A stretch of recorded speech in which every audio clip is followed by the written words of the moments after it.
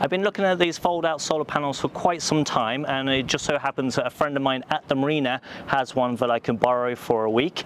So this one is by VTOMAN, and it is a 400-watt solar panel. The video is not sponsored, and I don't know anyone who works for the company. It just so happens to be the one that my friend had, but I've been very happy with it, and I'm going to purchase one myself from Amazon. With portability, it comes with these large handles, and it weighs about 15 kilograms. It's fairly easy to carry. If you pause the video, you'll see the specs on screen, but you can see how easy it was for me to carry it across the deck.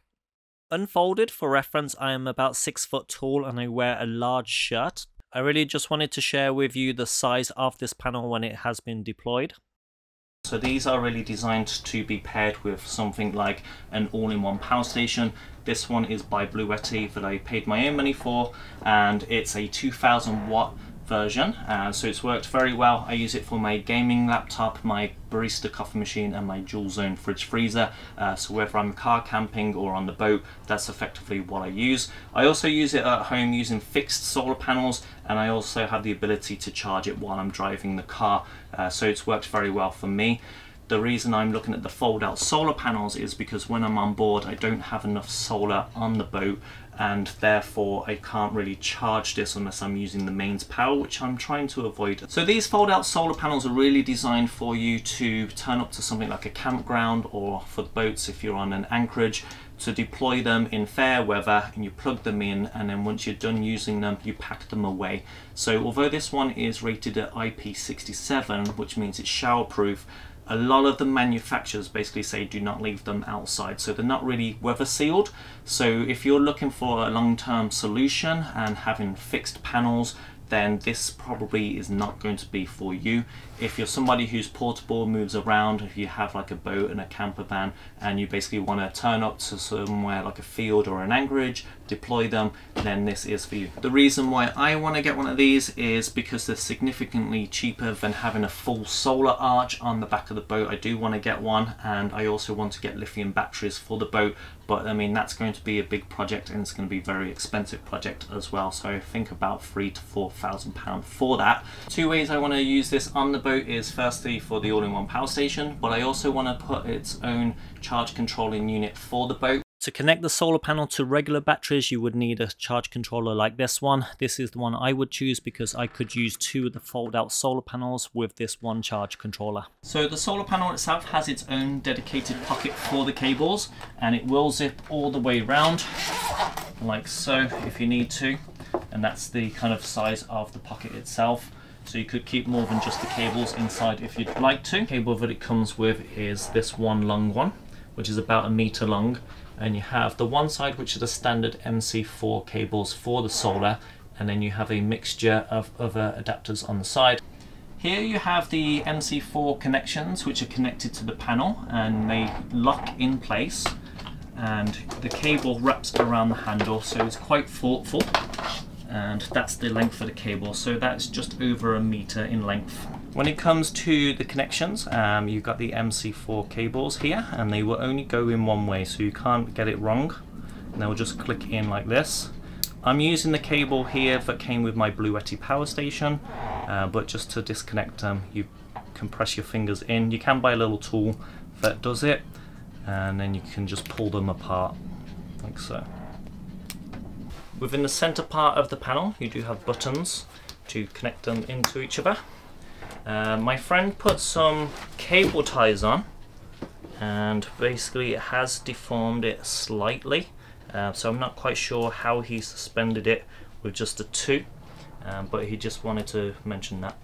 When it comes to deploying the panel, it's very easy to do. Simply just place it on the floor and fold it out. You can see I'm in absolute no hurry here, and there's 3 kickstands that you can place out, and they just simply are velcroed on, and you pull them out one at a time. It's a task that would take under a minute to do, and you can see that I'm doing it by myself. With all 3 legs deployed, all you need to do is just unwrap the MC4 cable and plug it into your power station. Now that the solar panel is plugged in, it's actually producing between 90 to 100 watts in total. So what does that really mean? So my fridge freezer here, once it's reached temperature, to stay at temperature, it will use between 40 to 45 watts. My gaming laptop, when I'm just using, browsing the internet, just regular usage will use about 100 watts. When I'm actually gaming or video editing, it will use 200 watts. My phone, if I'm charging it wirelessly, will do 15 watts. And for my barista coffee machine, that peaks at 1,300, but it takes about 3-4 minutes to actually make a coffee. So although you're using a large amount of power all in one go, it's not a consistent draw like the fridge freezer would be.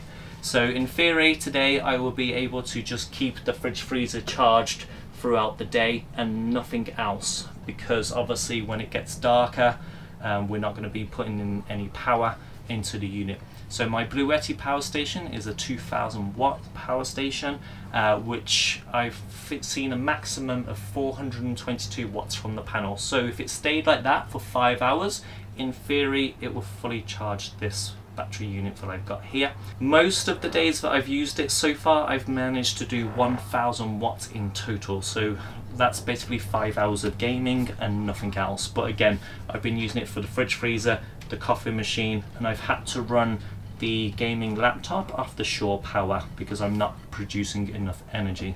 For reference, while I've been using the solar panel, this is what the skies have looked like. So it's been very overcast and grey. You do need sunlight for solar panels to work, and I have had shading on them. I've been using solar products for quite a few years, and I am pretty impressed with the output that it has with the conditions that we have had. If you found the video helpful and informative, give it a like, just lets me know that I'm doing something right. If you follow the link in the description, it will take you to that solar panel. Welcome back if you're a subscriber, and if you are interested in boat projects, boat tours, car repair videos, that type of stuff, and outdoor living, then feel free to subscribe. My next couple of videos I have lined up is reconditioning the windows on the boat. So the frames are deteriorated and they're all scratched up, so I'll be reconditioning them. I also have a boat tour video planned as well, so it really is weather dependent.